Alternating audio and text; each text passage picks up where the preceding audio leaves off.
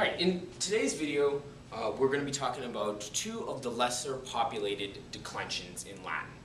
Not that they're any less important than the first, second, and third declensions, just that there's not as many words grouped in this one. And that is the fourth and the fifth declension. So you should be following along with your case ending chart that you have here. We're going to be filling out the last column and the third from the last column, alright? So the fourth and the fifth declension. We're going to skip the fourth neuter for right now. You can also follow along in your blue book on page 122. This is in stage 18. So, fourth declension. Words like portus and manus are part of the fourth declension.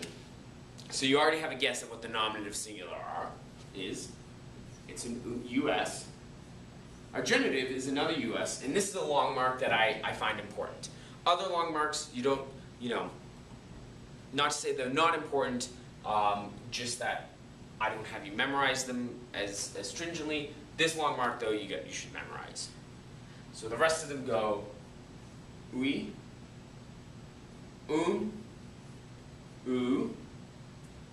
then to the plurals, us,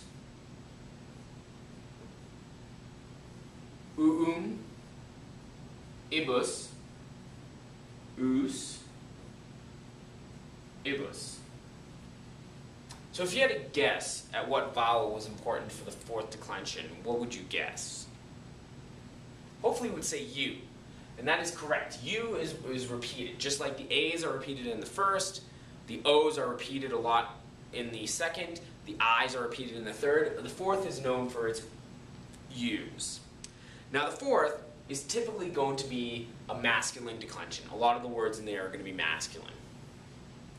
So if you're on a test and you're like, this is fourth declension, I don't remember what gender it is, you want to guess masculine. There's a couple that aren't.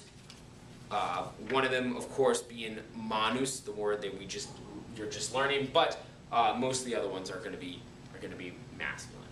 All right, going on to the fifth, words like race and dies are in here. So if you had to guess the nominative, you would guess es, exactly. Not to be confused with the nominative plural in the third declension. So our genitive is ei, dative is also ei, accusative is em, ablative is e, and we have ace, erum, ebus, ace, ebus. So here are our fifth declension endings.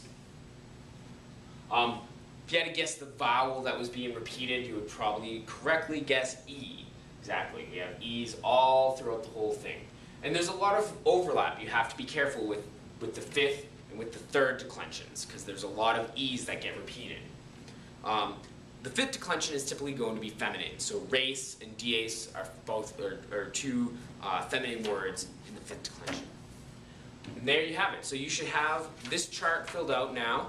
You should have 5 rows here and then 2 columns right over here. All right? Thanks for watching.